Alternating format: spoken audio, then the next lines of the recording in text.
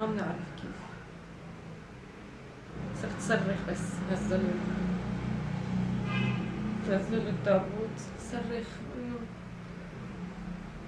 انه حرام هيك وردي تنقطف، حرام والله وردي في راس، وردي في راس.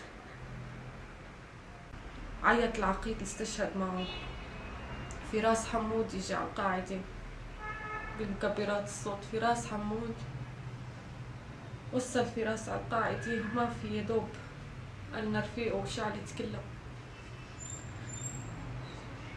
شعره عم يقول لي اخي شافه انه ابيض، كله ابيض ورايح كله يدوب شعره. يعني ما عاد في كلام تعبر عنه، بعد ما بيروح الشخص خلاص بصير كله حكي فاضي. تزعل على نقطة انه هالام اللي عم تربي وتعلم وتدرس والشاب عم قلك روعة، يعني ما بيجي، يعني بتعجز ان انت توصفه من ادب واخلاق وكل شيء وحتى علم. انه لحظة بيجي عدوان امريكي، قواعد بالبحر المتوسط تضرب مطار، بيروحوا ناس ابرياء مثل عميد او حتى فراس ملازم اول هو بحرق بقلبنا لحتى نموت كلنا. بتضربون بكل بساطة بتقول هذا عم تحارب الارهاب.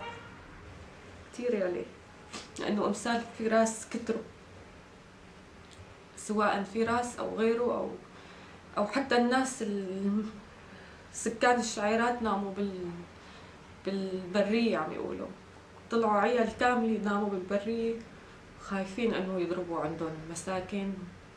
في عالم طلعت مثل ما هي راحوا جابوا بطانيات يغطوا الولاد. حكي ما عاد ينوصف اللي عم يصير، ما عاد ينوصف.